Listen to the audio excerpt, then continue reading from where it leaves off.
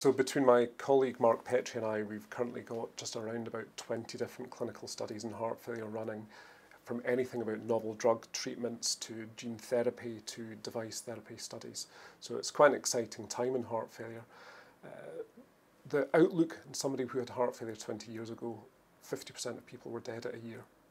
That is hugely different now. The drug treatments that we have, the device treatments we have, and the future really is quite bright.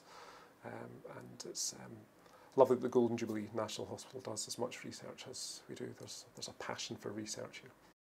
Cardiac Resynchronisation Therapy, affectionately known as CRT, is where the heart is not functioning properly, so we stimulate it with little pulses of electricity from a generator underneath the skin to stimulate the heart to contract in a more uniform manner.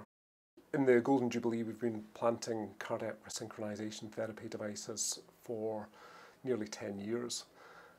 These are fantastic devices that can improve the life expectancy of patients, but importantly make them feel better and make their cardiac function better as well.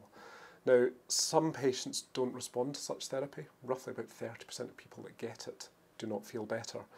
And there's a new technology called Multipoint Pacing, where the heart can be stimulated from multiple points, not just the back and the front.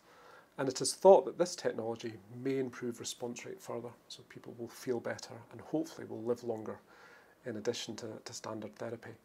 It is one of the studies that we're running in the Golden Jubilee National Hospital. We have been recruiting patients for just over a year now. And so patients who have not responded to standard therapy will have the potential to have this function switched on.